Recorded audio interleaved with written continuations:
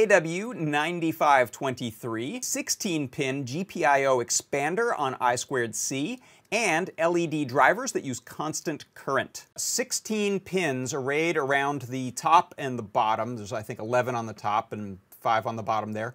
And all those pins are in pairs because they each have that V-in for the voltage. 16 little 3mm red LEDs plugged into the board, and as you can see, I'm doing some different little fades and lighting them in some sequences, turning them on and off. Right now they're getting brighter, brighter, brighter, and then they'll drop down. Use the little stemma QT connectors. You can plug in up to 4 of these on one microcontroller, and then you'd be able to run buttons, LEDs galore. That's the product pick of the week this week.